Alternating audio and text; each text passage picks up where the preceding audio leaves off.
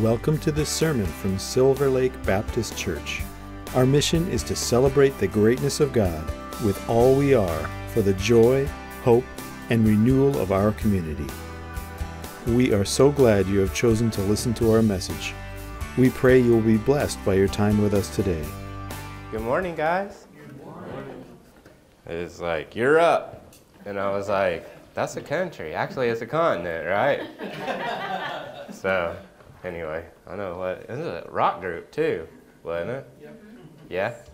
So, anyway, I'm going to give my age here pretty soon, which is young, right? By the way, I feel like I'm in my prime. So let's pray. Father, we thank you. We thank you for your word. We thank you for your love. We thank you for your peace and your peace that passes all understanding, and that you're faithful, that you're so faithful and so true and so just. And we just give you the praise for that. Father, we just thank you for comfort this morning for the folks that need the comfort, and for healing for the folks that are out there that need the healing, and provision for the folks out there who are needing provision. And just let them know that you're not just with them, but you're in them, and that you're working inside out, making a way and talking to them in ways they never dreamed. And so we thank you for that. In the mighty name of Jesus, amen. Amen. So, this time of year always brings me, by the way, everybody have a good Christmas? Yes. Yeah, I had a good Christmas. Happy New Year. So like, I'm being Jewish, we get more than one New Year. Technically, I get 3 of them. So it's like I went to bed early. Like, I didn't even stay up, And then, of course, you got football, and then, of course, church, too, and all the stuff going on, which was rare for Christmas and New Year's to fall in, But anyway, I feel refreshed and feel good, and I'm ready to rock and roll for this year. So met my new friend, Shane. He looks like another guy I used to know, too, So anyway, really, really great to be back and be in the saddle and be rolling. This time of today's a great day for me because my son was born on this day, and I love him, and he's a dad now. This is his first birthday with his son, and so I'm excited for him, but it's also hard for me to believe because I still remember that little baby. I'm like, how in the world did he grow up so much and so fast? And so I think about him, but then I also think it was in yesterday, it'd be 1/7/17 when my mom passed. And so I think about this day, I think about my mom a lot too. And so I think a lot about numbers. And so I see numbers, and I want to talk a little bit about that because the Hebrew is alphanumeric. Do you guys understand? Like, that means that every letter represents a number, and every number represents a picture. They have pictures and letters and numbers, and all of it means something. That's why, like, you could spend an eternity diving into this, and God would always be revealing himself in a new way. He's in all things, right? And in him all things were created. So, like, he's in this. Like, without him, this wouldn't exist. Without him, this wouldn't exist, right? Without him, the chair or the moon or the stars. So I was just driving down, and I was looking, like, yeah, you're in everything. The Master's in everything. There's a old cowboy song called The Master's in Everything. And I used to think, oh, yeah, right, he's in everything. But he really is. Like, I was watching 2 dogs walk, oh, yeah, you're there, and you're there, and you're there, and you're in that street. You're in that post, like, you're everywhere, and all of a sudden, you go from feeling alone to realizing that you're not alone because he's everywhere and in everything, and that's how big our God is. And so, but I was thinking about my mom, and she passed on 1/7/17, which was 1717. And so, in Hebrew, that represents overcoming, right? Overcoming death through the resurrection of Jesus Christ. And so, it was bittersweet, but when I look back on that, I think, you know what, God, you have a purpose and you have a plan, and you talk to us, and all different ways. And even when she passed, she brought resurrection into our lives in certain ways that wouldn't have happened without that. And so God's always working in things, and we don't always see it. Sometimes we don't always feel it, but it doesn't matter. God's word's not true because you feel like it is. God's not true because you look at it and see it's true. God's word is true before you see it's true. God's word is true before you feel it's true, right? God's true before you believe it to be true. It doesn't matter if you believe it or not. It does not make who he is or what he's done any less than it really is, right? Your faith isn't what makes God. Your faith is coming into agreement with what God has already done. And that's a big difference, right? Instead of trying to get our faith to move God, we're moving in faith with God, to God, and from God. And that's where we set ourselves up to live. The Bible says in him we live and move and have our doing. Being. Our what? Being. Are you sure? Being? Oh, well, I got that wrong because I thought it was doing. Right. What is it? It's about being. You know that you are a human being, right? And we focus so much on the doing that we forget that we're beings. Remember the two sisters? One sat at Jesus' feet and the other was busy. She was washing dishes and vacuuming the floor and trying to make sure everything's all perfect, and I got to do this for Jesus, and I got to do that for Jesus, and then she gets mad at her sister because she's just chilling out with Jesus. And Jesus says, look, she's chosen a better thing. Wait a second, but I'm doing this for you. I'm doing that for you. Shouldn't that get more attention than just being with me? So she thought she was a human doing. And the other sister's like, I'm a human being. I'm just going to be. I'm going to be with you, and I'm going to walk with you, and I'm going to talk with you. The Bible says he's our future help in time of trouble. No? Ever what? Present. Ever present help in time of trouble. It's one thing to say, like I'm around rodeo cowboys and around cowboys, and like you get in trouble in a round pen with a horse, those cowboys are off and they're out there going to you. You see someone hang up on a bull, those guys are going to get them. As the rodeo clown says, well, I'll be there next week. That's not good news. That's not gospel, right? Especially when you're the one, well, I won't be here next week. Right? If you don't show up right here, right now, guess what? I won't be here next week. It's really important that I have this present help. That's what the gospel is. God with us. Emmanuel. Right? What does it mean? Hey, I'm here. I got you. Ever get in trouble or something's going on, someone comes up and says, hey, I'm with you. I got you. Just seen that at the football game where that young man collapsed, and like Will was telling me, he literally died on the field, and they brought him back, right? And it's quite a testimony, but everybody's praying. Before they were making fun of Tim Tebow because they call it Tebowing, right? That was before Lincoln Riley left, and they gave him a bad nickname called Tebow, which I ain't going to repeat what that means, but it's an acronym. He's a Oklahoma Sooner coach, but anyway, he took off.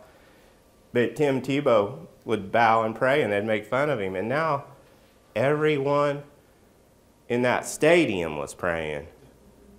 They didn't even finish the game. What is happening? They're breaking down on ESPN, and the announcers following the Holy Spirit and praying. Last night before the football game, both teams met in the middle. And you know what they did?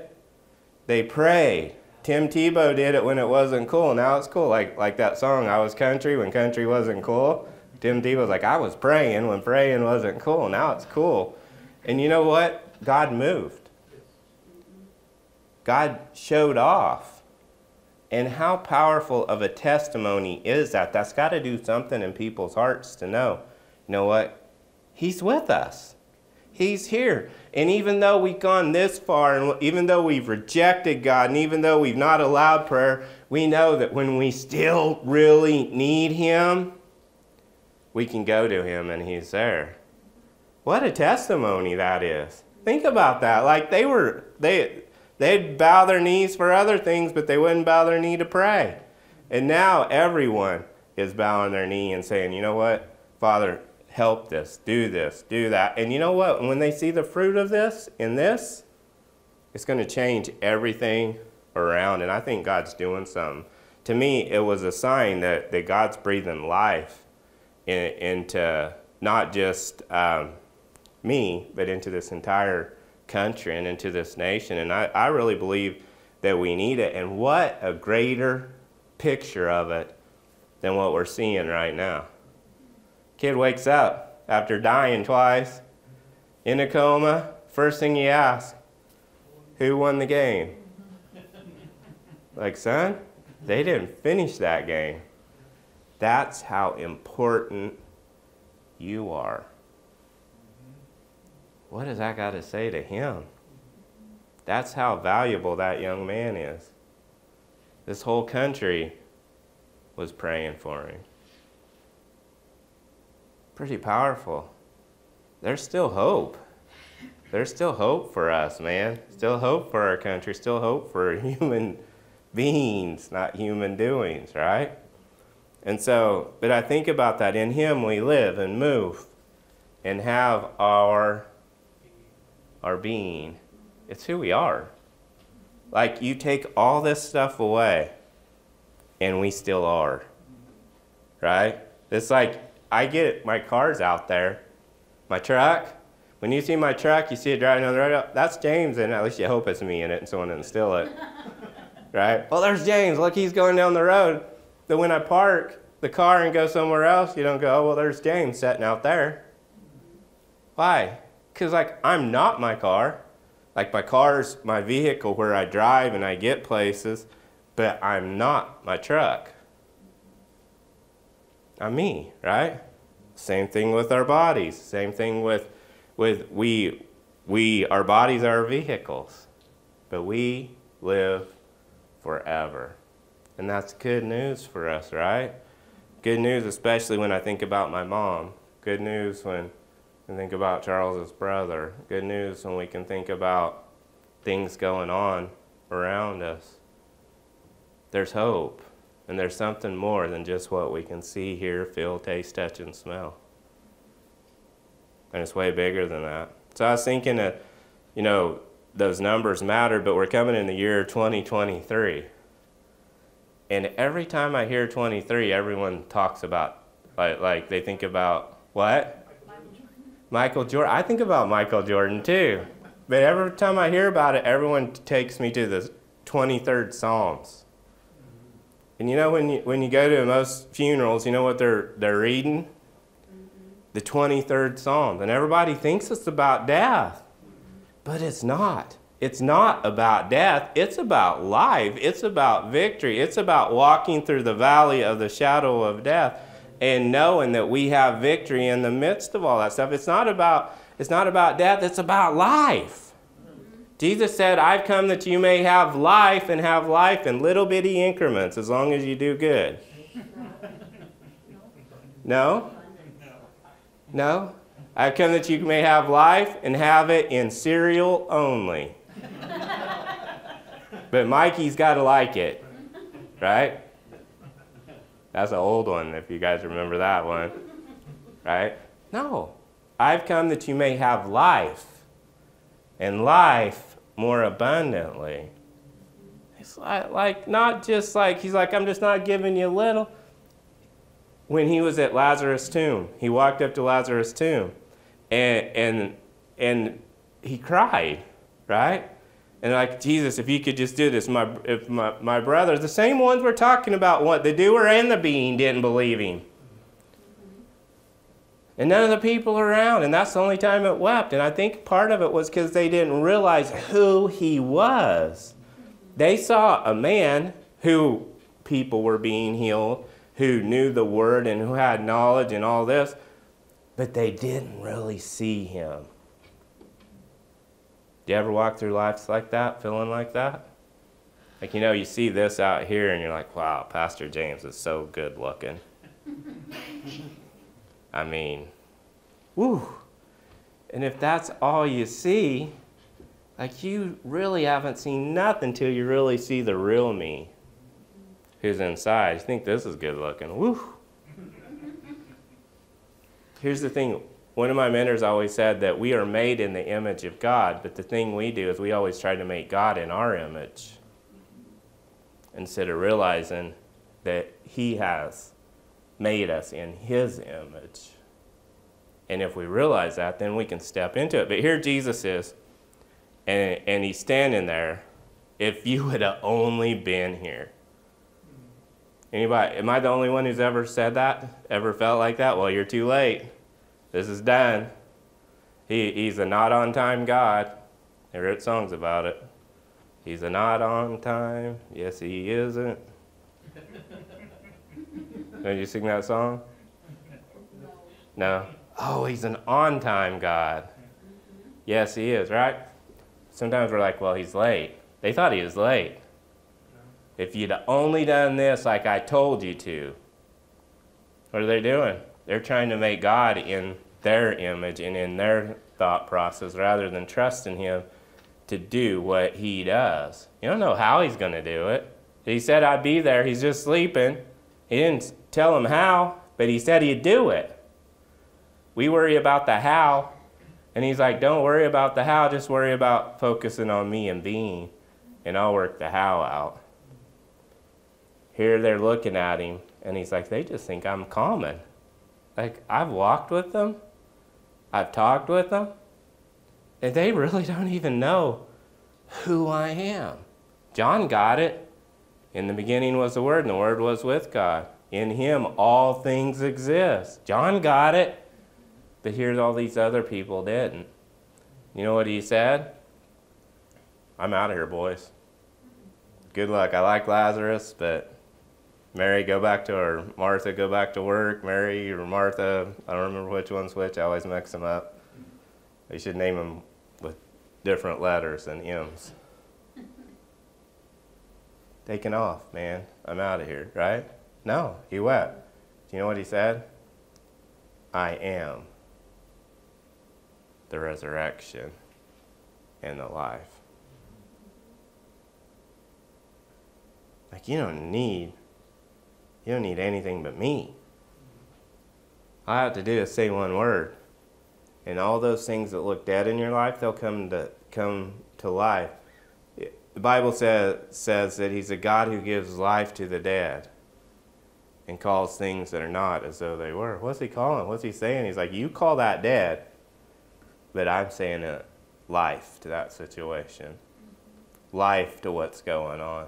And it comes not through our doing, but through being with him being in us and working through us. And in him we live and move and have our being. We're one. In this picture of my son, and he's holding his son, and he's just looking at him. They're looking at each other, and his face is just glowing, and you can just see how proud he is and how much he loves him. And you can see the baby's just like, oh, wow, I can feel the love, and I can feel this. And it reminds me of the Aaronic blessing, which is a blessing of Aaron to the Jewish people. Yivarekeka Yahweh vayishmereka, Ya'el Adonai, Panave Leka, Isa Adonai, Panave Leka Ye'asem Leka, Shalom. I butchered it a little. May the Lord bless you and keep you. May the Lord lift up his countenance toward you. May the Lord make his face shine upon you. You know what that is? That's like a father looking at a baby and glowing, and the face is shining with love and with, wow, look at you. You want to know how God looks at you? That's how he looks at you.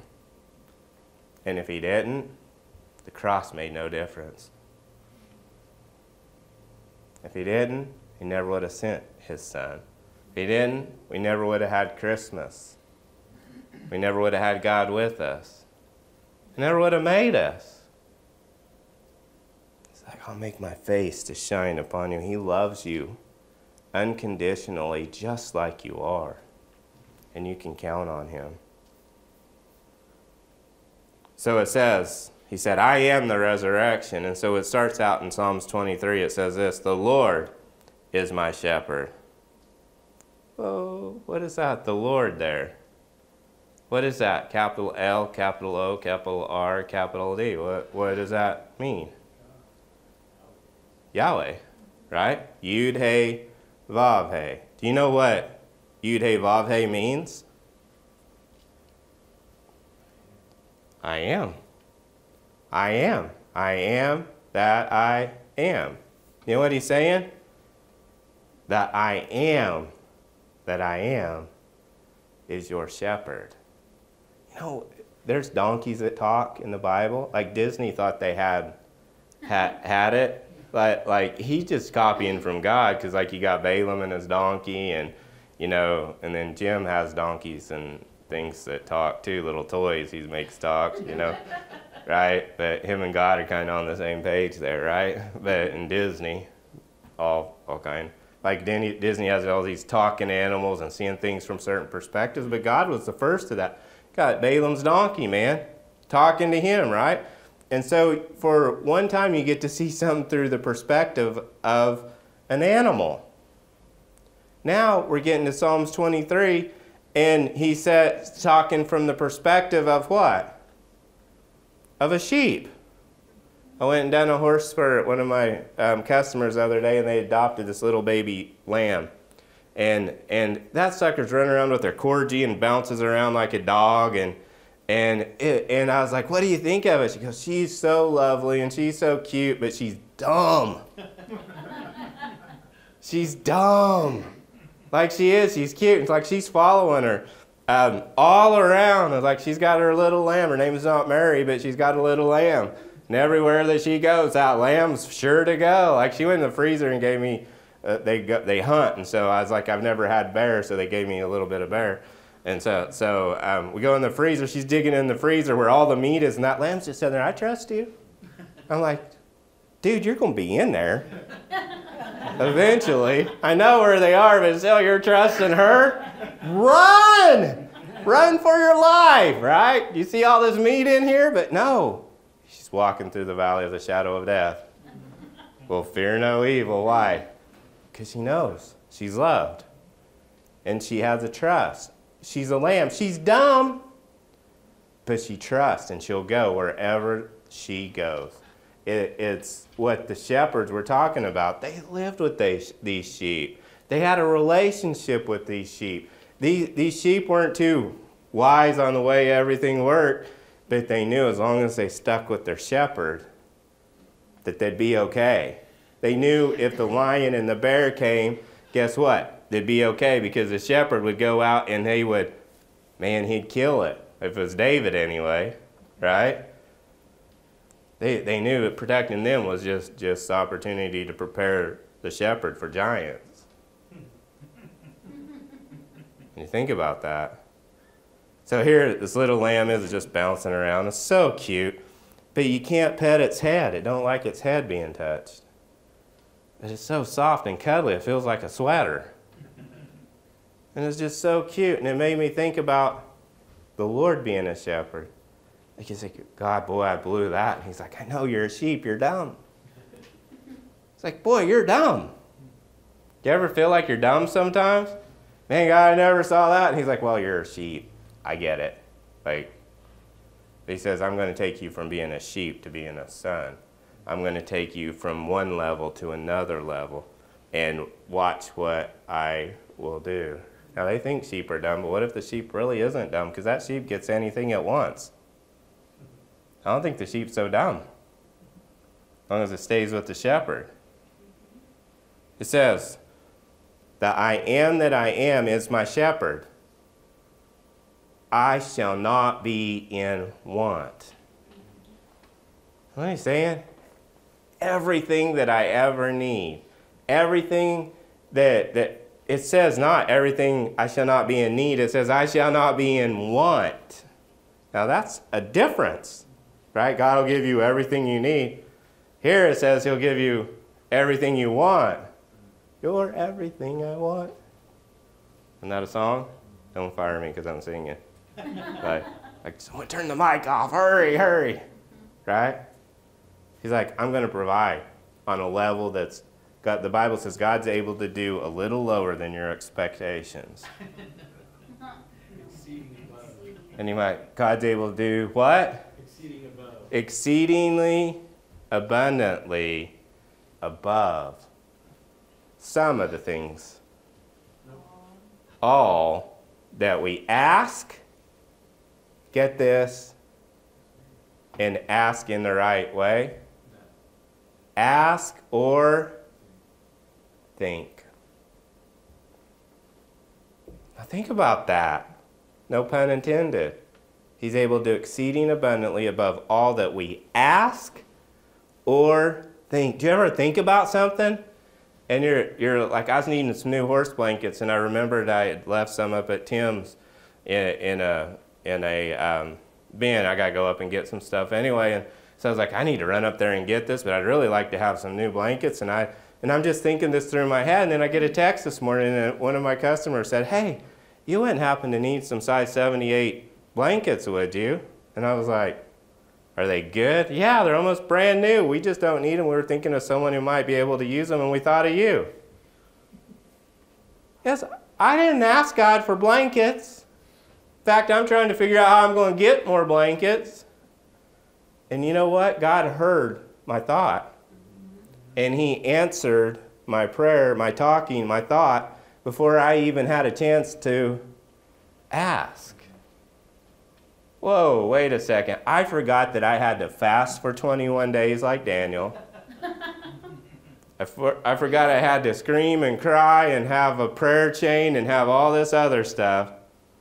He said, I'm able to do exceeding abundantly above all that you ask or think. He says, I am. He said, let the weak say, I am scrawny and weak. I'm Pee Wee Herman. I like Pee Wee, by the way. And when I played football, some of those little scrawny guys would clean your clock because they're just so fast to get under you, and like they were the hardest to block because they could actually move, right? And so like I'm not like if you're mighty in God's eyes, even if you look like Pee Wee Herman and think you're Pee Wee Herman. Don't think that. I'm talking about it in the spirit, right? But God's got great things. We're big inside. We have strength. Let the weak say, I am strong. Let the poor say, I'm rich. And, whoa, wait a second. Who said to say that? God. Who? Jesus. Let the weak say, I am strong. Do you know if God's name, the Lord, is I am? If you say I am, you're really invoking his name. The Bible says, thou shalt not take the name of the Lord in vain.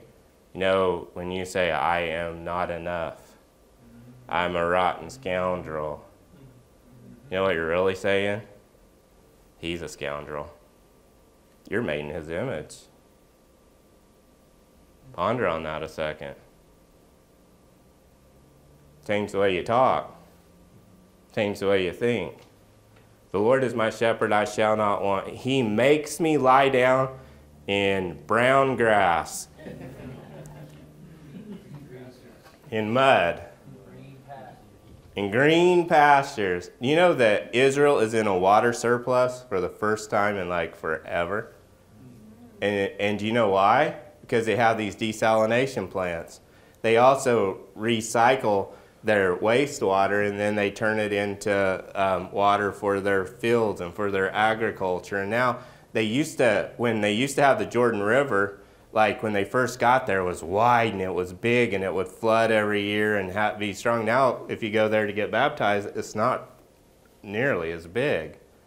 Why? Because they've used all the water, like God's word promised, and they've had to take water out of the Sea of Galilee. And so now they're talking about putting water back into the Sea of Galilee and then selling water all over the Middle East to help other countries, and they have a water surplus for the first time in history. But now here, we're reading about he makes me to lie down in green pastures. He leads me beside quiet waters. What's he saying? He knows, like, because this was arid, this was desert. Like, you ever been there? Or ever see pictures of it?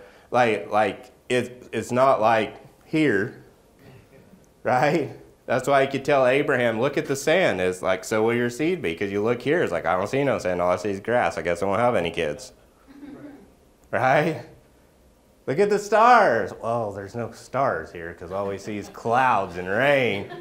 So I don't know what he's talking about. We're in trouble, right? We got to look beyond, right?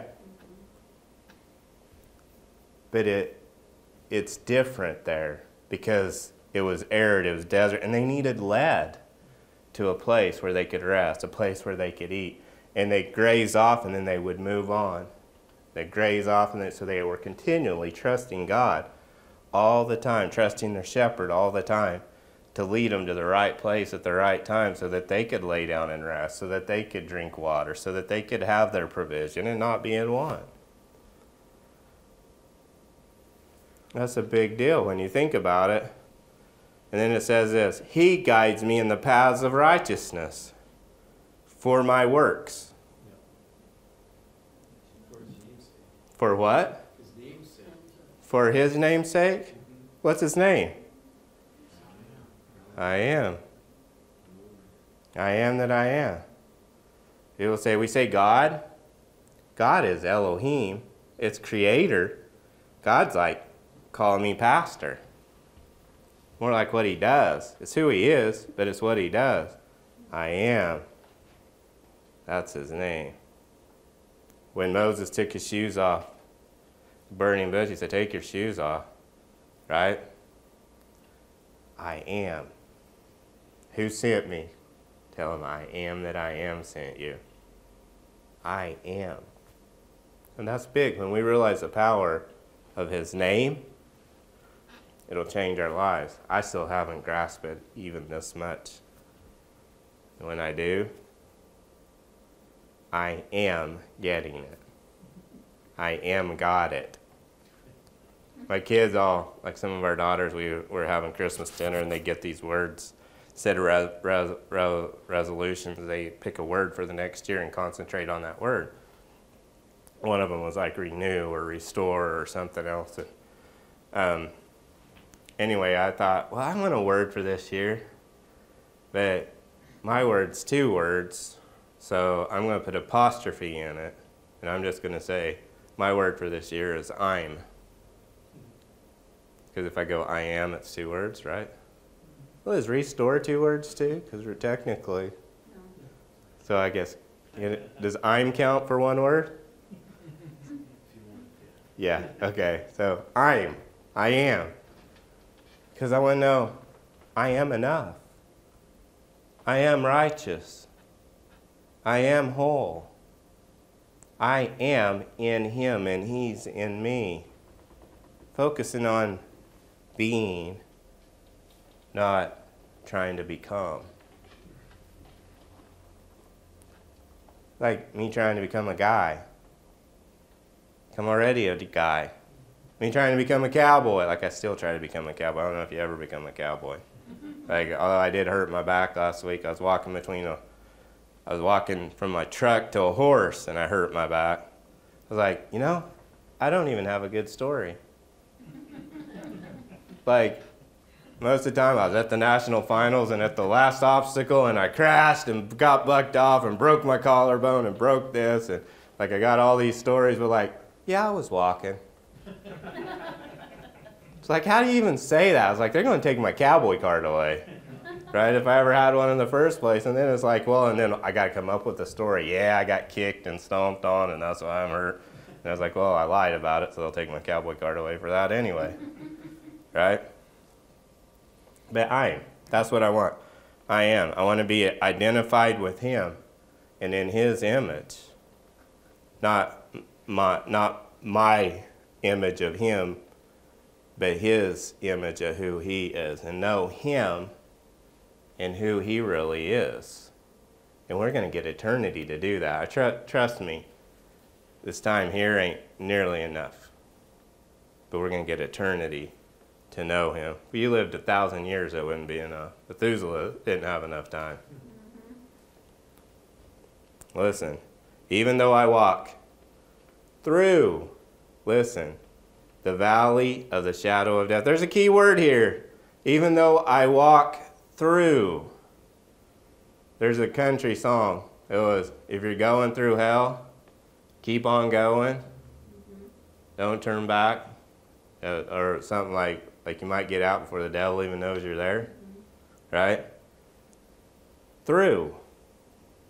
I'm going through. My grandma used to say, and my dad used to say, it's like, we're going to go to church and we're going to pray through.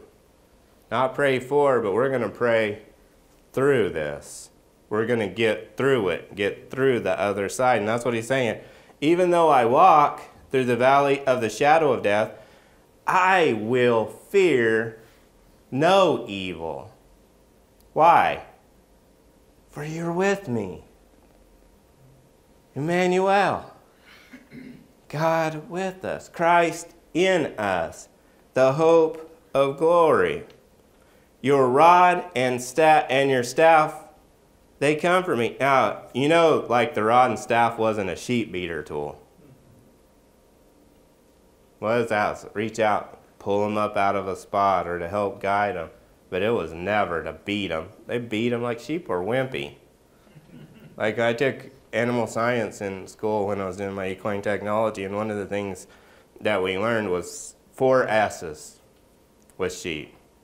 Sick sheep seldom survive. You don't let sheep get sick. You keep them healthy. You maintain them. He ain't trying to beat up on sheep. He's trying to guide and to comfort and lead and protect. He's a good shepherd. He says, they comfort me, not they beat me. You prepare a table before me in the presence of my enemies. Now, that word table in Hebrew is a word called shulchan. Now, shul in Hebrew means place. Han is mercy or grace, where we get mercy or grace from. In Hebrew, shulchan means a place of grace. Now think about that for a minute. You prepare a place of grace before me in the presence of my enemies. It means everything might be coming down on you. Everything might look like it's going against you. He says in some things he works for the good of those. In all things, right? God's not, things aren't happening to us now. That's what this means, is things are happening for us, right? Because he's preparing a table for us in the presence of our enemies. It makes me think of Mephibosheth. What is that? Mephibosheth? Somehow I can't talk, right? He's Jonathan's son that was King David had a covenant with. He said, I need to find someone I can bless. And when he was scurrying off, he was crippled and lame, and they were hiding him out. He's like, I got to find someone I can bless. And he's afraid for his life. But you know what David does? He says, come bring him to the king's table and make a place for him. And he can have all the good that's at this table. And he's able, you ever see a king's table? I know you watch any movies, like Victorian age, where they have like anything of grapes this big and, you know, coconut pie and chocolate pie and all this stuff, you know. Anything you want, it's like right there. And it's all on this table. It's all prepared for you. And he says, I will prepare a table for you because of grace and because of goodness and because of mercy and because I love you. You think about that. No matter what's coming around, no matter what it looks like, you can trust God. You anoint my head with oil, my cup overflows. You know why they anointed the sheep's heads with oil? Keep like bugs out of their ears. You know that? Like they pour it down.